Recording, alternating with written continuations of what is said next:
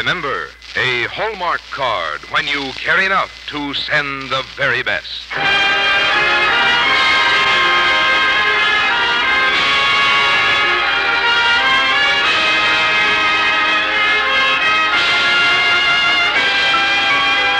Tonight from Hollywood, the makers of Hallmark greeting cards bring you Lon McAllister in Mary O'Hara's Green Grass of Wyoming on the Hallmark Playhouse.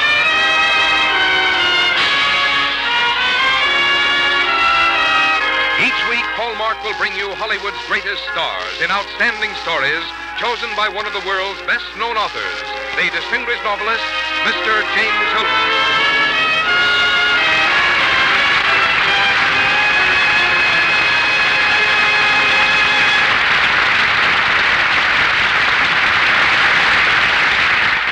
Good evening, ladies and gentlemen. This is James Hilton.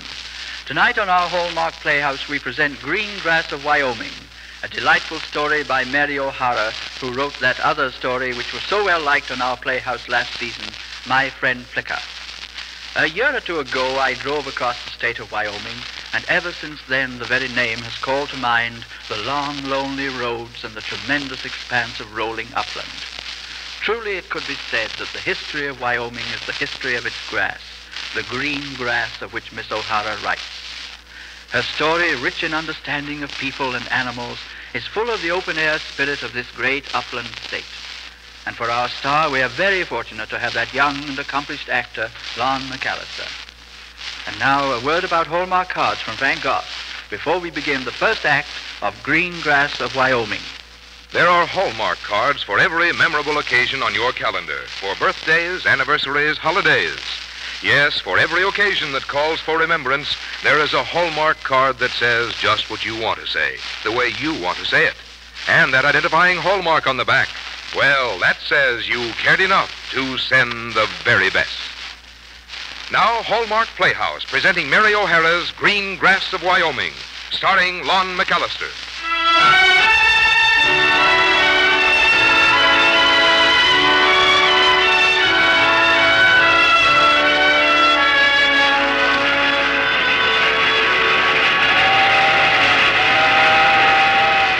The chugging engine of an onrushing train shattered the stillness of the night as it slowly climbed the big hill. Below, a white stallion, gazing up at the huge monster, gave a convulsive start. Flames were springing from the boxcars. The train was on fire. Then the train came to a sudden halt.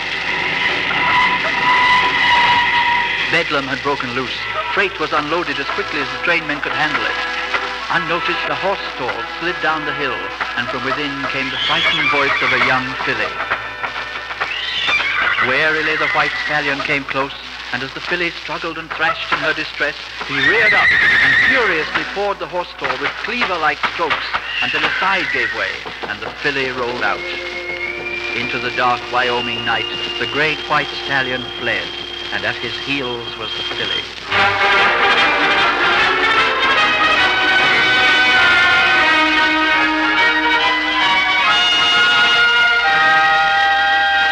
September day at the Goose Bar Ranch, Bob McLaughlin called his young son, Ken, into his office.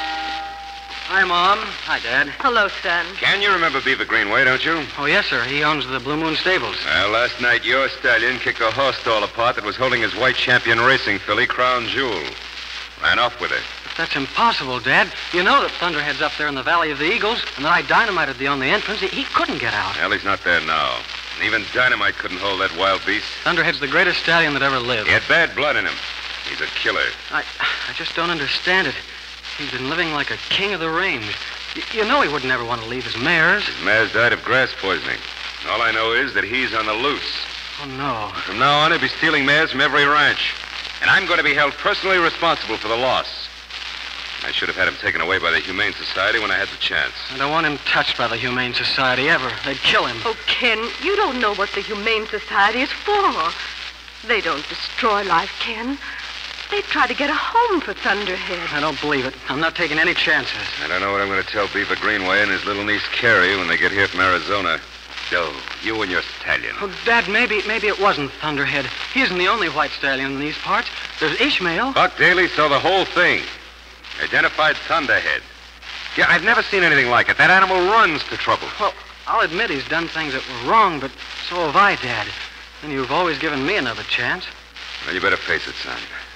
When Thunderhead's caught, he'll be given to the Humane Society. And if he tries to get away, he'll be shot. Right then and there. Oh, Rob. Dad, supposing I trail Thunderhead and Crown Jewel and bring him back, will you give him another chance? It won't help, Ken. I've made up my mind. Well, I guess there's nothing else I can say or do. See you later. Oh, Rob, how could you? Oh, he's a lad of one idea, Nell. Whatever he loves or wants has to belong to him exclusively and completely. He's almost 17 now, and if this intensity, this not letting go continues, he's bound to get hurt. Rob, anyone who loves is possessive. If they weren't, it would mean they were lukewarm and indifferent. I'm rather proud that Ken loves like that, wholly and utterly.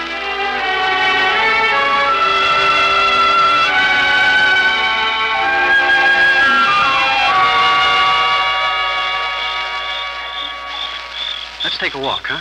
Oh, surely, Ken. Are you really Carrie Marsh, Beaver Greenway's niece? Yes, why do you seem so surprised? Well, it's just that... Well... Yes? Well, you're older than I thought you'd be. More, grown up. Why, I'm 15. You are? Oh, that's swell. I'm glad you're here. But I'm awful sorry about your filly and about my stallion stealing her. I haven't slept worrying about Crown Jewel. Well, Ken, why did he do it? Maybe he'll kill her. Oh, no. It's not like that at all. He just wanted her for his band of mares. He knew she was a winner, and he just kicked that stall to pieces till she was free, and then he ran away with her. It's kind of like eloping. You really think he fell in love with her? Oh, I'm sure he did. What's he like? Well, he's just about the most wonderful horse you ever saw. He stands about 16 hands high, and he's perfectly formed, like a statue. And he's pure white and strong and full of power. You just can't understand what Thunderhead's like until you've seen him. Thunderhead. Thunderhead.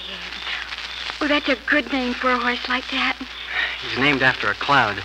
From the day he was born, I wanted him to be a racer, and I asked Mom to give him a big, important name that would be right for a white horse. And she looked up in the sky, and there was a big white thunderhead creeping slowly up. So she named him that. Oh, that's beautiful. I wish I could see him. I wish you could, too. But I wish more than anything that no one ever sees him again. Not even me. I don't understand. Well, I'd rather not say. But you needn't worry about Crown Jewel. Dad's organized a search party, and we're leaving Friday morning at 3 o'clock. We'll bring her back. Oh, gee, I wish I could go. Well, you could come with us until we reach the foot of the mountains, and then Cookie could ride you back here in the chuck wagon. Oh, no, I'd better not. My granny's here with us, and I wouldn't want to disturb her. Well, I bet your granny's a heavy sleeper, Carrie, especially at 3 in the morning. Please come. But how am I to wake up? An alarm clock would wake Granny. Well, I'll tell you what. Leave the screen up a little, and then I can put my hand in and reach your shoulder. Will you come? Yes, Ken. Swell. Gosh, Carrie, I wish it was the beginning of the summer instead of the end. Why? Well, don't you see? You're here now, and, well, if it were the beginning of the summer, you could stay, and I've just met you, and I haven't even begun to know you, Carrie.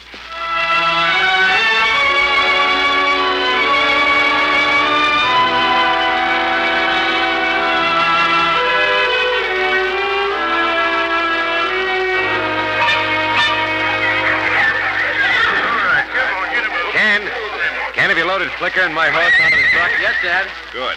Why don't you and Carrie ride with Beaver in the station wagon? Oh, Beaver, you sure you don't mind the girl coming along? Weather's none too good. We're likely to have plenty of cold and storms. Cold in September, Rob? Yeah, there's snow in the mountains right now. Well, what do you say, Carrie? Well, what are we waiting for, Ken? Let's go.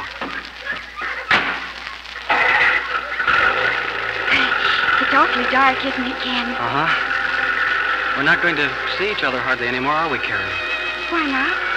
Well, as soon as we find Crown Jewel, you'll go away with her, won't you? Yes, I guess I will.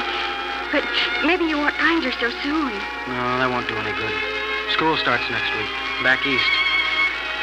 Carrie, Will you write to me? I'd like to, Ken. Of course, when I said that this is just about our last time together, I mean for now. Because I'll see you again. Well, probably next summer. Ken, you know what I'm going to do when we get to the mountain? I'm going to ride a horse to the top so that I can watch you and the others ride off till I can't see you anymore. The others? And then maybe I'll watch you a little more than the rest. You will, Carrie? Well, after all, both our horses are together And, well, that's right. It's sort of like we're partners.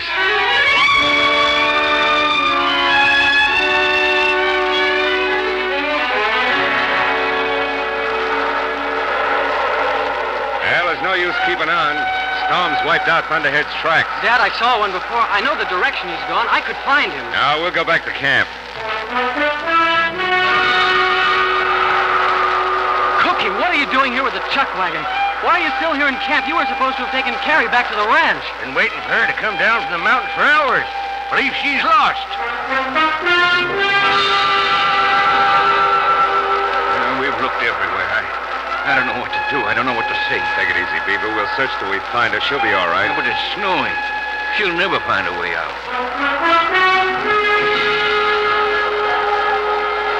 Carrie!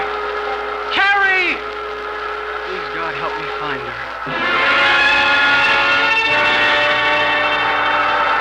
Carrie! Ken! Carrie!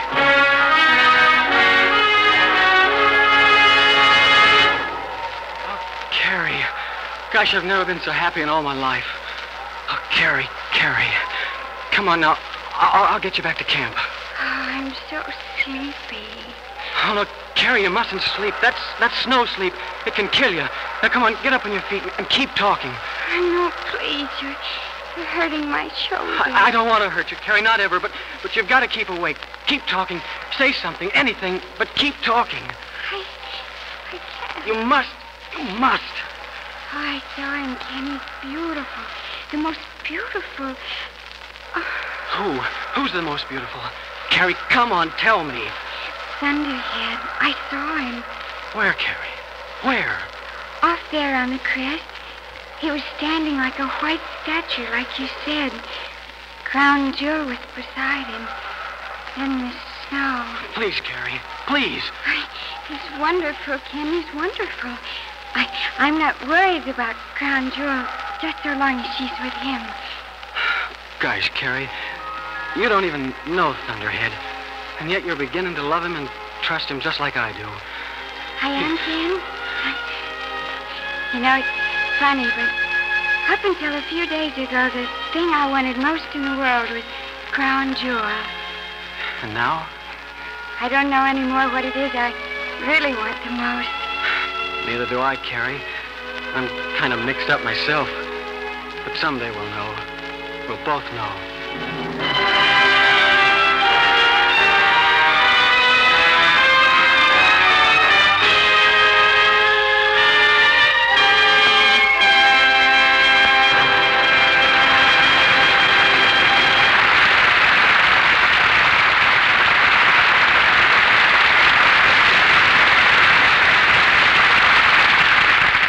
In just a moment, we'll return to the second act of Green Grass of Wyoming, starring Lon McAllister. In the years when gallant blades with handlebar mustaches used to court Grandma with nosegays and poetry, valentines are among the loveliest tokens of sentiment she received. If you ask her, you'll probably find she's cherished some of them to this very day. But you needn't look farther than the store where you buy your Hallmark cards to find that same old-time appeal in the valentines created for you to send this year. Hallmark old-fashioned valentines as quaint as crinoline, yet with all the endearing young charm of a love letter dated tomorrow. You'll want to see them to appreciate the artistry that distinguishes these new Hallmark valentines. The exquisite lace-like designs, the hearts and flowers, colorful ribbons and bows, all with a fresh new look, and many with a third-dimensional effect that harks back to the stereopticons of Grandma's time. Among this Hallmark collection of old-fashioned valentines, you'll surely find just the sentiments you'd like to express to your sweetheart. And loving valentine messages framed with forget-me-nots for wife and mother. There are special Hallmark valentines for Dad, each member of the family. So stop in this week at the friendly store where Hallmark cards are sold and ask to see the Hallmark old-fashioned Valentine collection. All have that hallmark on the back that says you cared enough to send the very best. Now back to James Hilton and the second act of Green Grass of Wyoming, starring Lon McAllister.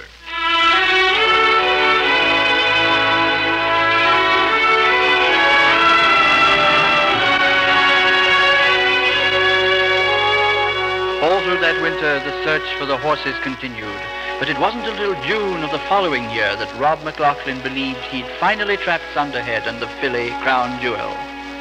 They were feeding in the flats of the Spindle River over 500 miles away from the Goose Bar Ranch. With them were at least 20 other mares that Thunderhead had stolen from ranchers. A corral was built to trap the horses, and the moment had arrived when the men were driving them into it. Yeah, they're all in. White Devil's in. Slam the gate! Dad. Yes, Ken? What did Thunderhead do that was so wrong? He freed a helpless horse who might have kicked and beat herself to death. I'm sorry, son. Hey, the White's trying to jump the corral. If he breaks out, Ken, you can have one swing with your rope. Just one. I won't take any chances on two. And if I miss? The sheriff's got a gun that won't. Hey, there he goes. Thunderhead will make it on the next jump. What are you waiting for, Ken? Yes, please, God. I missed. Dad! He's jumped the corral. Sheriff! Oh, no! Thunderhead! Oh, Thunderhead! Oh, Thunderhead! You didn't deserve... No. Sorry, son. That's the way it had to be. Dad, this isn't Thunderhead. It's Ishmael. He's smaller than Thunderhead. Thunderhead's safe. He's free. Rob. Look, Mr. Greenway, it isn't Thunderhead. Carrie, it isn't Thunderhead. Rob, Crown Jewel isn't in the corral. I can't understand it, Beaver. Well, I'm convinced she was internally injured in that fall from the freight car. She must have died later. Oh, no. Crown Jewel's alive. I saw her. I saw her from the mountaintop in the snow. Well, perhaps you were just imagining it, my dear. No, Carrie wasn't imagining it. She saw her filly with Thunderhead. I'll find him, and when I do, I can bring Crown Jewel back to Carrie.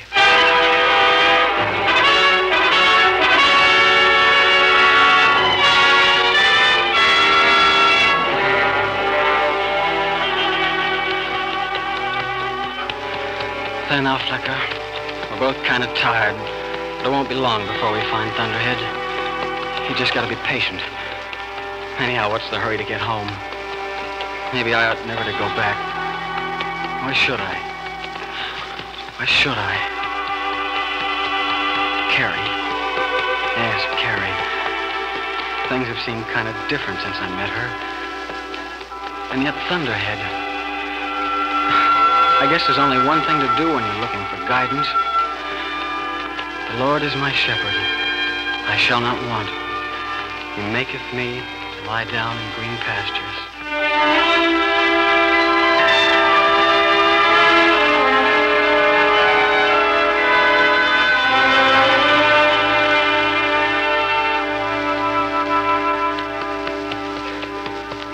Following fresh hoof prints, aren't we, Flicker? You're trying to tell me Thunderhead's not far away. I know it. Look at those small hoof prints running along with him. Those are Crown Jewel. Thunderhead! I hear him! Come on, Flicker! Thunderhead! Thunderhead, I'm coming! Wolves! They're attacking Crown Jewel!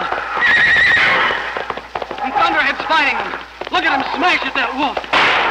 I'm coming, boy, I'm coming!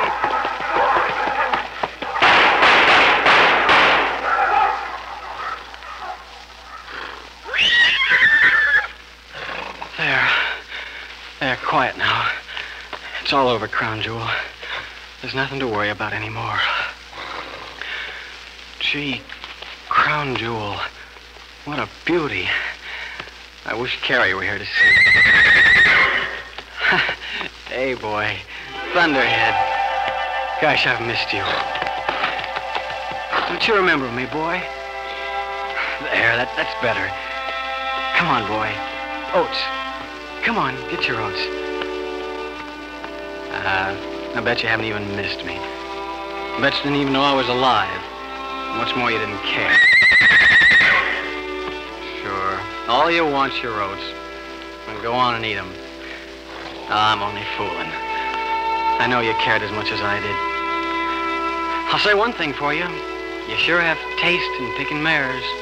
That crown jewel's a real winner. I guess you'd have to be to belong to Carrie, though. You won't mind too much if I put a lead rope around her neck, will you? I hate to, but I've got to get her back to Carrie. That's where she belongs. As for you, Thunderhead, well, we've been friends a long time, and I'm going to let you in on a little secret. I'm in love with Carrie, and someday I'm going to marry her, if she'll have me. Gee, I wish you could know her, Thunderhead. You'd love her just as much as I do. But I guess you're not going to meet her, because I'm not going to take you in. You wouldn't like what they'd do to you, boy. Neither would I. So I'm giving you your freedom. Go on, take it. You've got to go, old fella. Now go on, get going. Get going as far as you can. And don't come back. Go on. Go on, Thunderhead, go on. So long, boy. I wouldn't have missed knowing you for the world.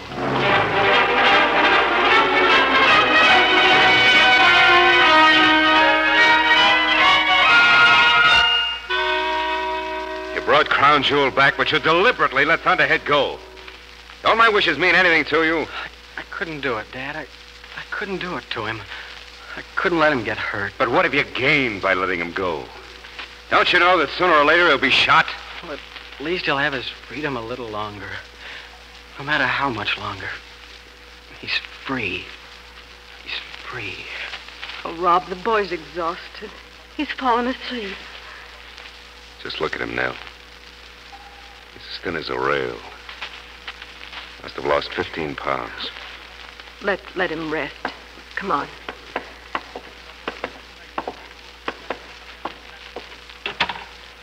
That animal's ruined his health. Well, the boy will just have to come to his senses. Forget that Thunderhead ever existed. Forget him? You know Thunderhead will be back. You know he'll follow Crown Jewel back here to the ranch. Well, when he does, you can be sure... Wait, please, Rob, listen to me. You've always disliked Thunderhead. If you'll just admit it and not be stubborn, you've never given the animal an even chance. A chance to really prove himself. You know Ken is a good boy. A fine boy. And he couldn't love Thunderhead as he does if the horse weren't really good and fine, too. Oh, Rob, please. When Thunderhead does return, give him a fair chance. For Ken's sake, for me, and for yourself. Oh, please, Rob.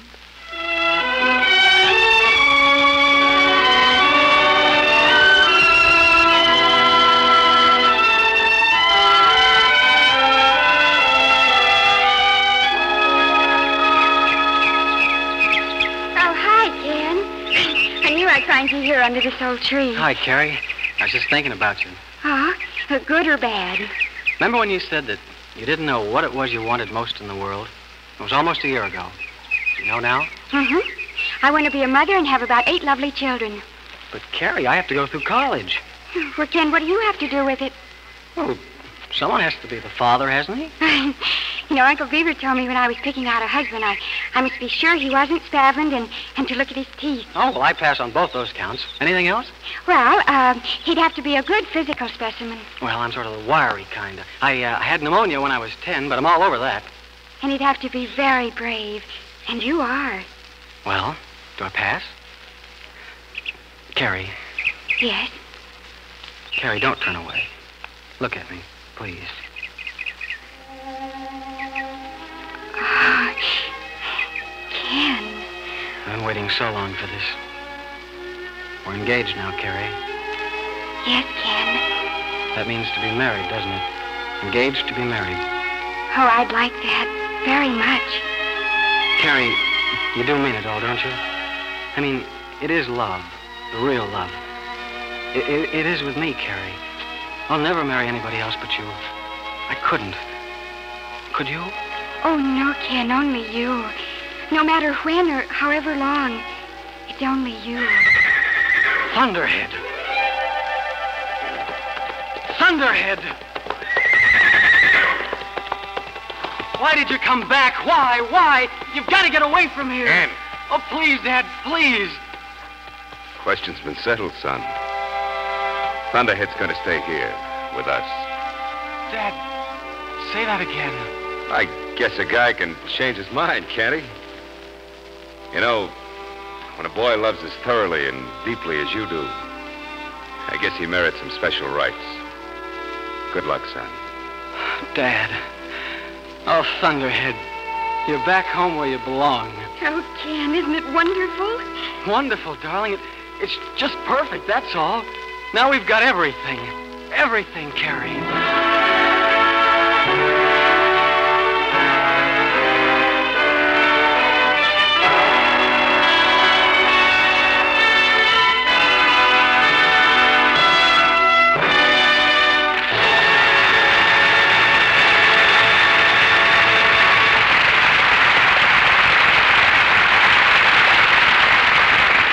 McAllister and James Hilton will return in a moment.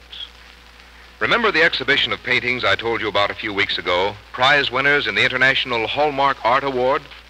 The exhibition made its world premiere in New York last month, and today opened in the Institute of Contemporary Art in Boston, the beginning of a tour of principal cities of the United States.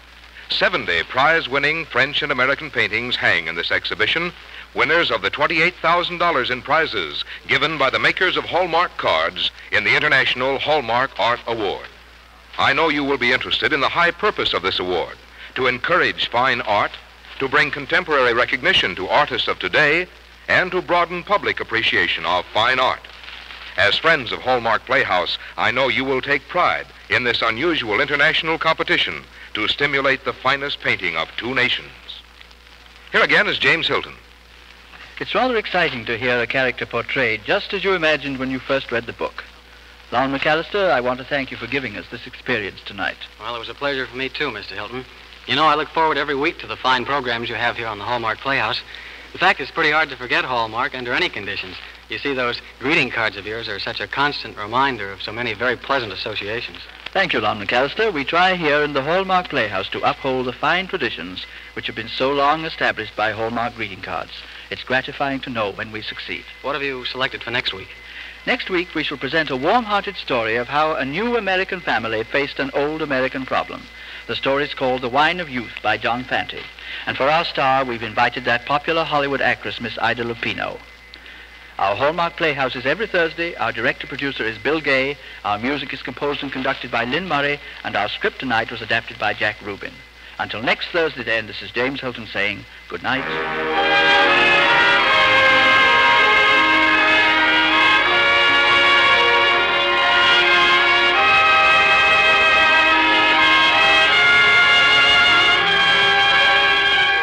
Look for Hallmark cards that are sold only in stores that have been carefully selected to give you expert and friendly service.